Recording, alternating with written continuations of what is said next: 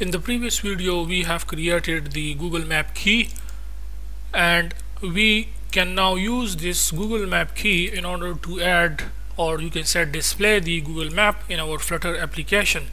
So on our homepage dot file, what we can do now, in the body of our scaffold widget we can use a stack widget. Then we will use Google Map.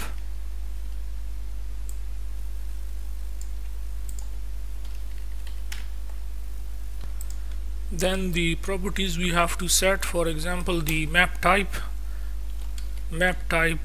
dot normal. We have different types, okay, terrain and satellite, but we will proceed with the normal. For example, you can check out these other types as well: hybrid, none, normal, satellite, terrain, okay, and you can also set values. So we will proceed with the normal Google Map. My location enabled, true. Then the initial camera position, so for now we will just pass to it a default location. Of course later we will get the user current location, user current live location. So for that purpose, go to the documentation of Google Maps Flutter, and the initial location, if you scroll here we can get that, okay, this camera position k Googleplex.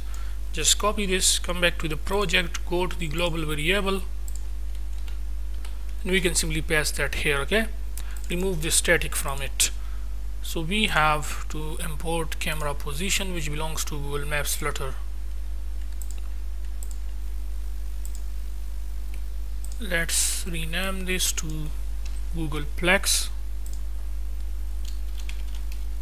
initial position, okay, and then come back here. Here we can say Googleplex initial position.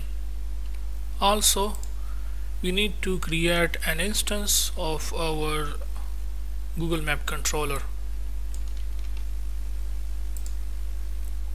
So on our homepage stat,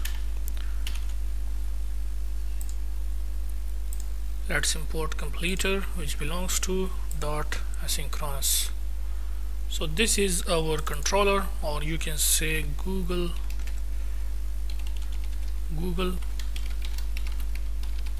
controller. So now after the initial camera position, we can say when map is created. So we can say on map created,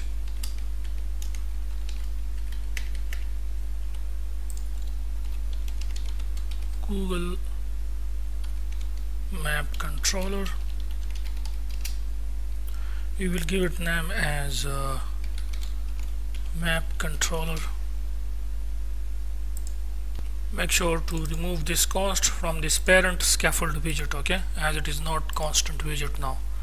So Google Map controller, the instance name is map controller. We have to create another instance which will be also of the instance of Google Map controller, and we will give it name as controller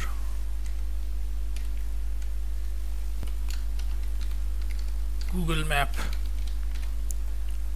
And to this we will say this one is basically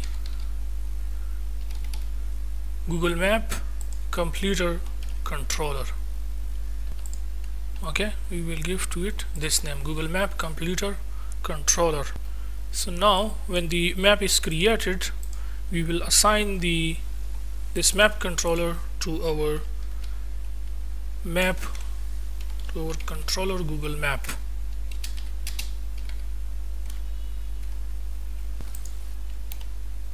Our Google Map completer controller dot complete, which will complete our controller Google Map, that is to display the Google Map, okay. So now let's test our application to see if it is working or not.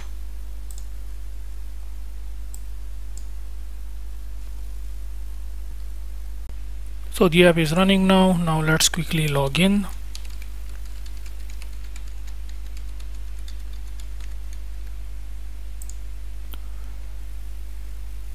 and here we go.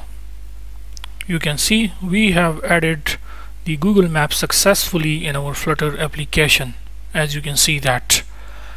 And also one thing which I told you guys is the map type. For example, if you want to change the map type to terrain, hybrid, or anything, you can just do that, okay, and you will see the difference that this is the hybrid map, okay, as you can see. And then if you change it to terrain, then this one is the terrain. So it is totally up to you which styles you like, you can proceed with it. But for the Uber, the best type is the normal type, okay, so we will proceed with the normal one. But of course, whatever the map type you like, you can go with it. And this is only the map type, okay. The map styles are different thing on which we will implement in the next video.